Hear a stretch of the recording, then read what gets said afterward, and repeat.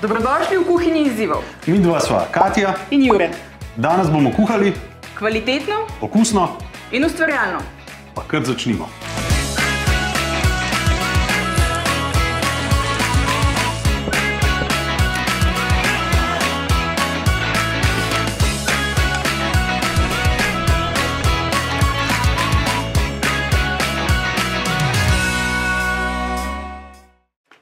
Kaj ne pa danes kuhava? Katja, veš, da tale vreme meni nakazuje, da bi bilo dobro kaj zunaj speč. A imava kakšno varianto? Imaš kakšen predlog tlele noter v tvoji knjigci receptov? Ja ne vem, bučke? Ne bučke. Kaj pa? Za žar je idealno vreme. Pa vsi imamo verjetno že poln, ne vem koga, se veš, unih balkanskih dolgih fašenega mesa, ne? Kaj pa bi poln žaril? Ne bi. Deva kakšne burgerje narediti, sam ne morva verjeten, ker se veš, v burgerjih je bela moka v štručkah, pa kvas, to zihar ne gre v štih. Nimam sploh bele moke, ampak po moje bi se dal neki narediti ene bombetke, ampak ne smeva uporabljati bele moke, zato ko imamo pač posebno kuhno midva. A se tebi zdi, da je to en tak velik izziv za naju danes? Pa mislim, da bo velik pa težek, ampak midva zmoreva. Oh je.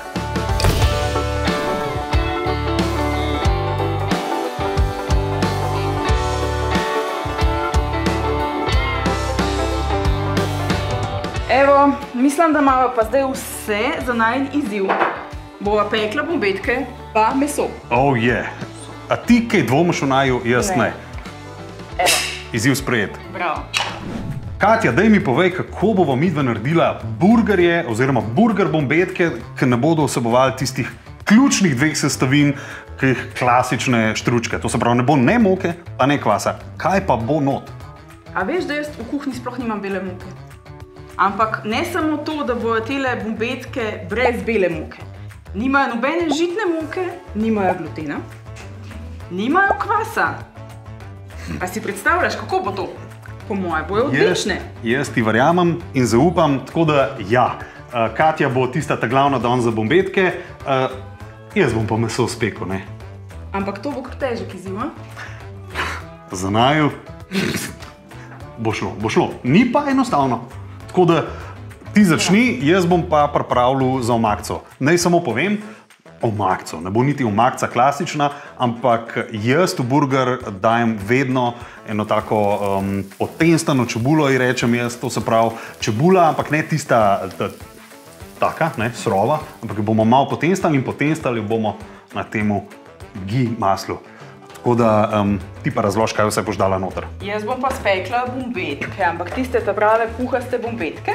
In sicer bomo z bombetke uporabili beljake, celo jajca, bio moko zlatega lanu, indijski trpotec, bio krompirjeve vlaknine, malo soli, pecilni prašek in sodo bikarbono, milram oziroma kislo smetano in malo vode z jabolčnim kisom.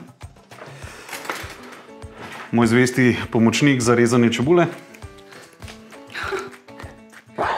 A greš ti plavat na bazen? Če se bom tle preveč zjokal, bi zagotov šel, tako se pa ne bom zjokal. Ja, to je zato, da ne boš jokal, aha. Dobre. Evo, začni. Jaz bom pa pripravila bombetke. Začnemo tako, da najprej naredimo sneg iz vseh beljakov. Cela jajca ločimo. Ti veš, od kje sploh izhaja beseda hamburger? Ja, mogoče ima kaj veze s hamburgom. Ja, nemški priseljenci so pravzaprav to prinesli v Ameriko in tam so seveda, tako kot znajo vse dobre stvari posvojiti, tudi to posvojili in uporabljali pač besedo hamburger. In seveda Slovenci tudi znamo posvojiti vse te dobre stvari in tako smo posvojili tudi hamburgerje, a ne? Ti, ampak tale tvoja iznajdba, to bi jaz tudi imela, meni se malo oči solzijo. Ti kaj vidiš? Si v redu? Vidim skozi manj, ampak vsej solzi se mi ne. Tako da... Jaz bom pa zdaj za začetek naredila sneg iz vseh beljakov. Jajca smo ločili, dali smo rumenjake posebej in sneg naredimo iz beljakov. Uporabila bova ghee, ki smo ga spoznali že v eni od prejšnjih oddaj.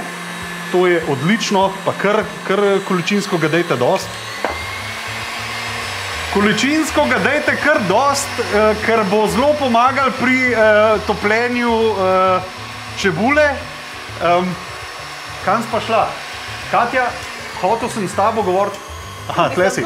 Dobre. A si ti že naredila? Čakaj.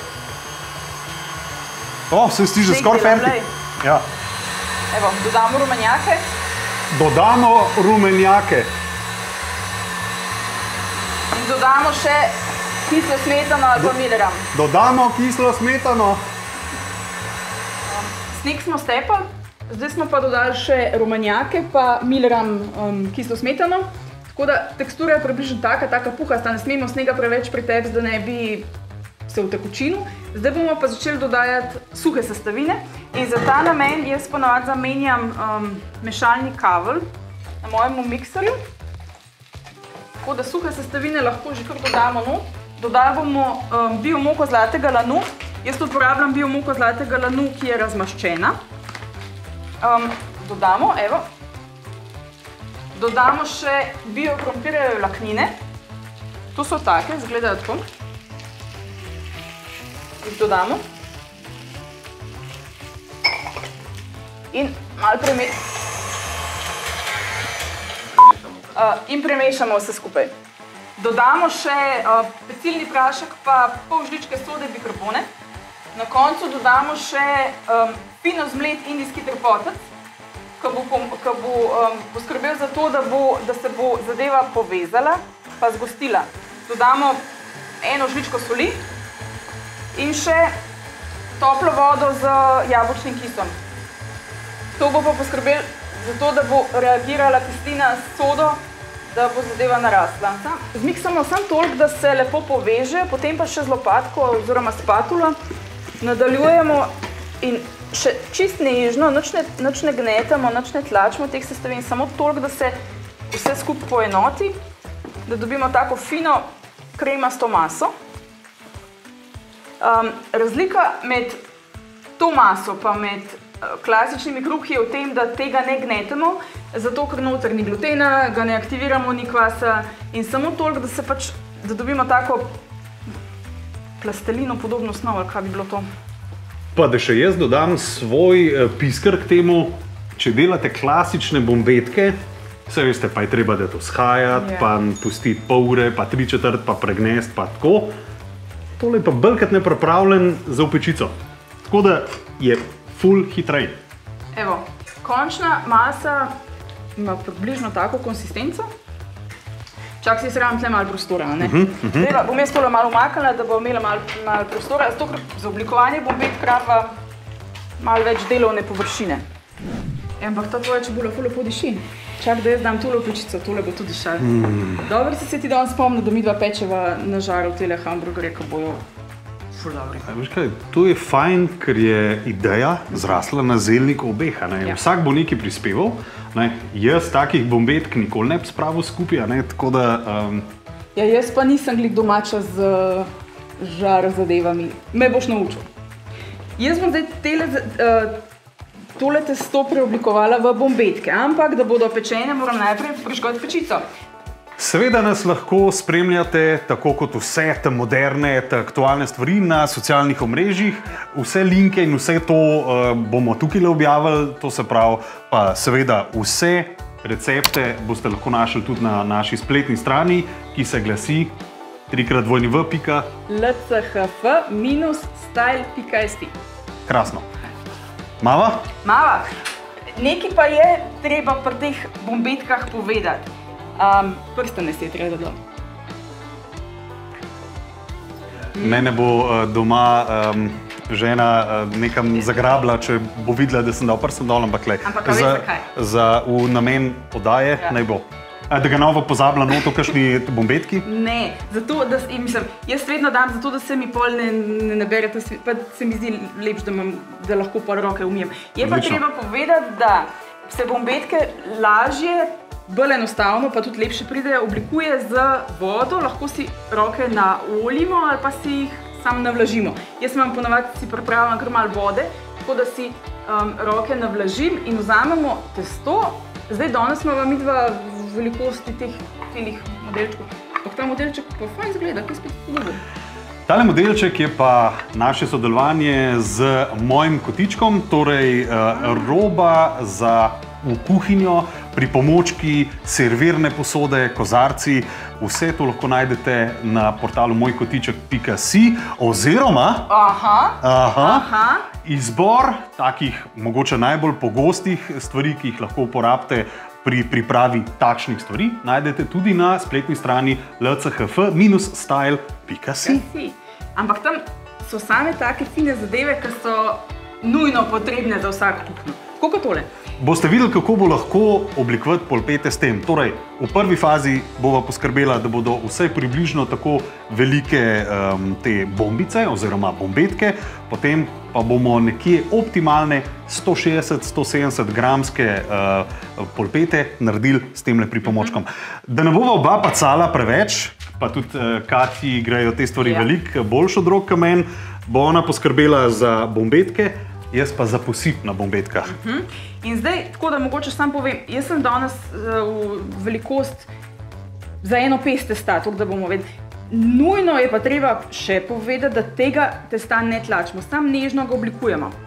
To zato pač, ker je nežno testo, ko nima kvasa, nima glutena in ne bo, če ga bomo zbili, pa gnetili, pa preveč obdelovali, bodo bombetke na koncu zbite. Tako da treba je s tem testom delati nežno in da je lepa tekstura zgoraj, da bojo lepe, da vam midva še kakšen posip dala gor, tako da bojo res kot one klasične bombetke, se pač uporablja po voda in se zagladi to teksturo. Lahko pa, če želimo malo bolj rustikalen videz, pa jih samo nežno oblikujemo v rokah, pa damo pač peč. Glej, kako takole pogladimo teksturo bombetke, da rata taka lepo zaglajena in nič ne pritiskamo, nežno oblikujemo v rokah. Zdaj posusi tole si z krompirjevimi vlakninami, da bo skurica taka malo bolj rustikalna. Evo, jaz sem že proti koncu. Zdaj, iz te mase smo danes dobili 5 bombetk, lahko bi jih 6, 8, odvisno kako delamo velike.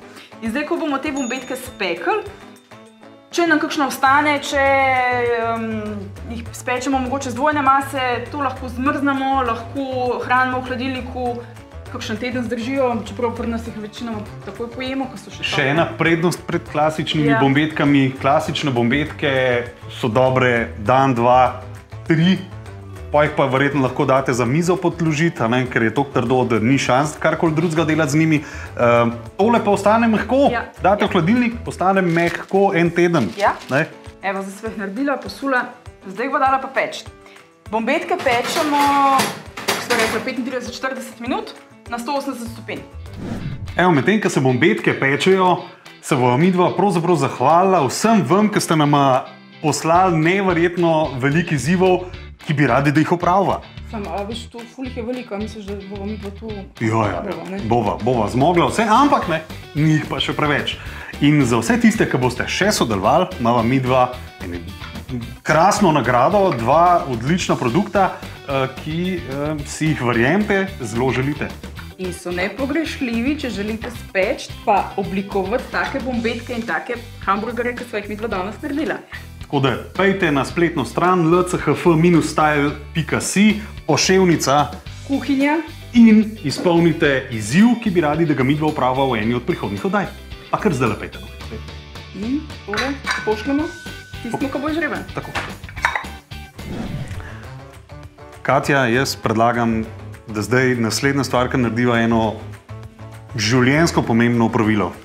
To pa je? Ja, evo. Madonna, kar lažji živim zdaj. Ok, zdaj pa lahko naprej delava. Torej, zdaj pa na vrsti sestavine za burger. To se pravi, pripraviti je treba, kaj bova dala not. Ja, bučke. Kje si najdla bučke spet? Ja, nisi rekel, bučke pekla. Ne, to je bila osnovna ideja, ki sva jo v štartu zavrnila. Bučk, ne. Ti boš pa pripravila solato, paradižnike, pa kumare, pa rekla sva, da bo še avokado dala nota. To se pravi, vse skupaj čim bolj natanko narezati, da bomo lahko pol burger sestavili, pa da ne bo treba nekaj preše dobiti, da ga bomo lahko normalno pojedali. pismo, kam je zdaj zginil vsem? Jure, kje si? Pa kaj si, glej? Ja, zakuril sem in zdaj moram iti sam še malo dokidati. Ne, bo dost vsega. Tako da tole vadela tle, ogenj se pripravlja, do takrat, ko vam midva tole naredila, pa čebula se tudi dela, bo tudi ogenj fertik. No, ko mi čakam. Naj poveva, da čebula se še kar dela, to se pravi, dolg je to. Na mal pa dolg, to se pravi, tik pred koncem jo bomo še samo solili, ampak smo blizu, ni pa še fertik. Zdaj pa ti meni povej, kaj naj jaz delam, ker to je pa tvoje področje, tako da povej mi, kaj naj naseklam. Bučke? Ja, kam te bučke? To je noro, očitno treba enkrat nekaj z bučk delati. Skratka, jaz bom naredil, poskusil bom narediti čim boljšo domačo majonezo z jajcem pa z temle gijem. Naj povem, da imamo danes tudi en tak zanimiv pripomoček za vse tiste, ki smo preštorasti, da bi znali rumenjake ločiti od beljakov. A to je ločevalnik za jajca? Ja, ne za pare, ampak za jajca. Tako da to uporabljam ga prvič, tako da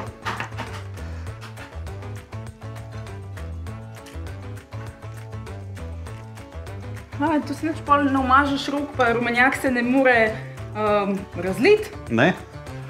Majoneza se naredi tako, da se razžvrklja rumenjak in da se počasi dodaja olje oziroma v tem našem primeru gi. Gi smo, kaj smo naredili z njim? Malo smo ga samo stopili, ker gi je ponovadi v tej malo trši obliki, če hočemo pa dati noter, moramo pa ga malo stopiti. Tebe bom samo prosil, da mečken česna, čist malo, zaradi tega česen je v tem primeru zelo močen, več kot tole ga ne bi dal, ker bo pol preveč močna zadeva.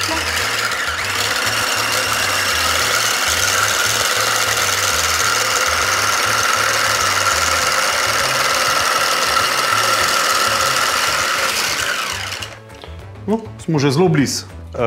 Majoneza zelo hitro nastane. To se pravi, ne smemo pretiravati z mešanjem, ker se nam lahko seser postane preveč gosta.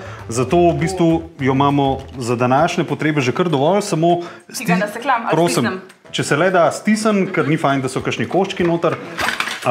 Jaz bom pa poskrbel, da bomo malo popra dodali še. A direkt noter stisnem? Kar direkt noter. Zvoli. Bo dost? Dovolj česna mora biti res kot začimba, da bo prevzelo vse skupaj. Malo bomo dali popra, pa še malo soli. Pa bova pa probala, če bo v redu. Še malo premešamo.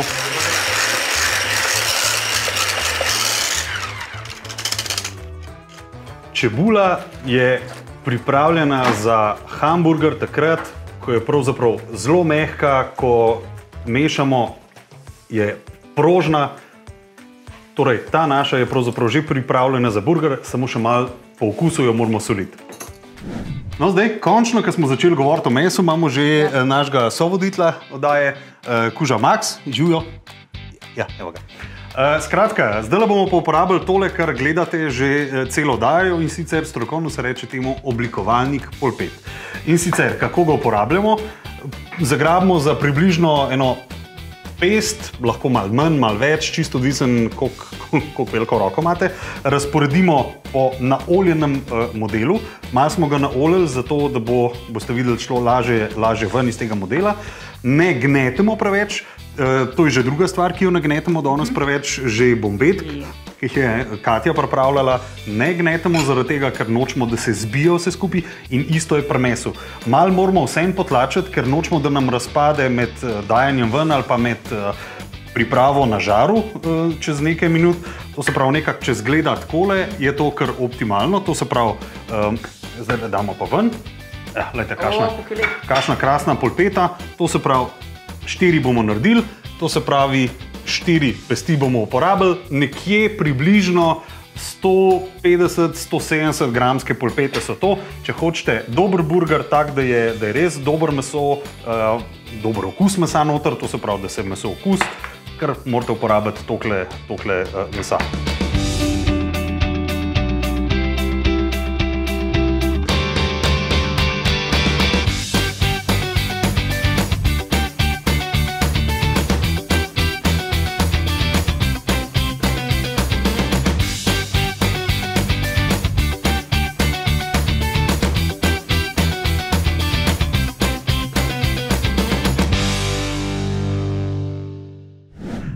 Katja, ti pokažem, kaj jaz znam.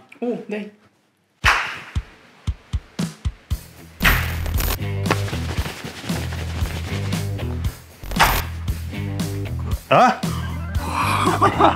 Torej, mi smo zdaj pri, vsaj zame, ključnem delu dobrega burgerja. Seveda, ja, saj morajo biti bombetke super, krasne, fajn, ampak brez dobre, nam rekel pleskavice, ker to je narobe izraz, brez dobre polpete mesne ni dobrega burgerja.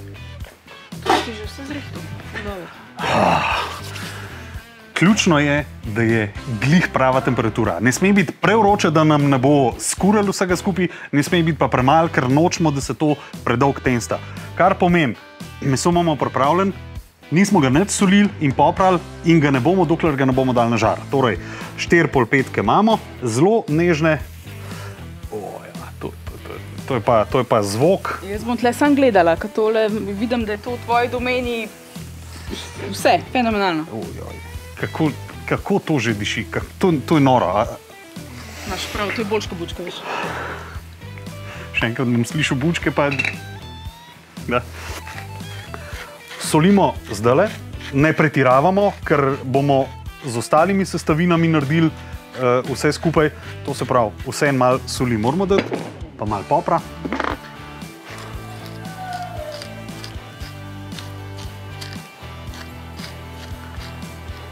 Zdaj počakamo, da se tole speče. Če seveda nimate žara ali pa če to delate v enem stanovanju, kjer pravzaprav ne morete orang zakuriti, lahko seveda spečete tudi v navadni ponvi. Pazite samo, da ne boste prehiter zažgal, ker se vseeno malo more speči, ampak ta prav hamburger oziroma ta prava polpeta za hamburger mora biti pa še malo rožnata na sredini, tako kot stejki. Tako da zaenkrat tole dobro zgleda. Lepo se peče, ta prava temperatura je. Za piko na i, za dober burger je pa poleg dobre polpete ključna tudi slanina, ki jo bomo tudi popekli. Sam malo, niti ni treba, da jo hrustlavo zapečemo, ampak sam to, da jo malo temperiramo, da dobi malo skorice, ampak lepo po vrsti. A si za to, da jaz tole do konca spečem, ti pa pripraviš vse potrebno za to, da bova na koncu dala skupaj, pa no vse zadnji greš pogledati, če so bombetke že fertik. Ja, točno.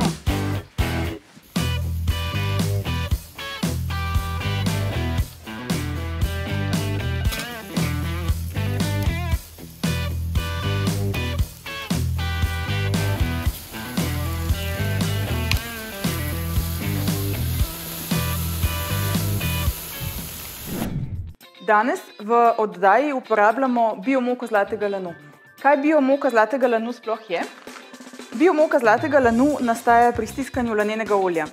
Zlatemu lanu odvzamejo olje in preostanek je razmaščena moka, ki je bogata z beljakovinami in je v celoti brez glutena. Je pa tudi skoraj v celoti brez ogljikovih hidratov.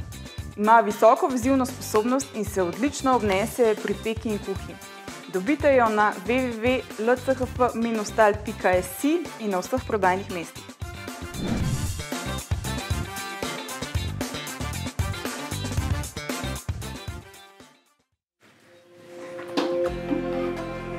In pečene. Vrhunske, vrhunske. Ja.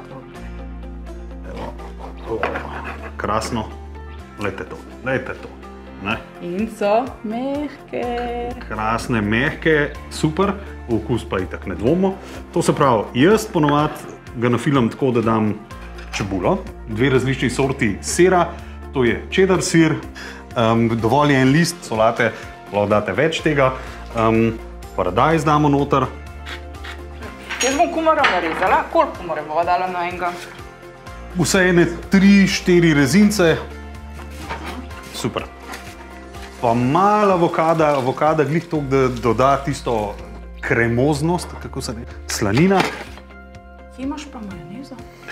Majonezo pa jaz vedno namažem na zgornjo, na pokrovko, po domač povedan. To se pravi, ne damo je preveč, ker more seveda tudi to samo dodati okusu, ne pa ga popolnoma prevzeti. Evo, 2 sta fertik, zdaj pa narediva še 2.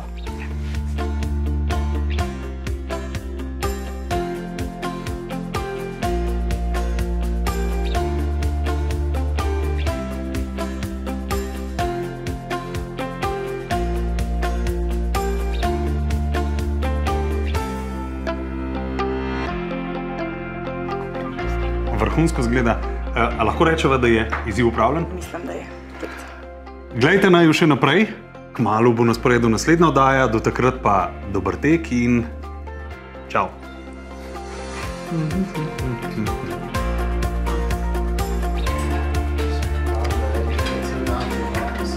Dobro, to je tvoja ideja. To je bilo dobro. Jaz pa mislim, da je to zelo, kaj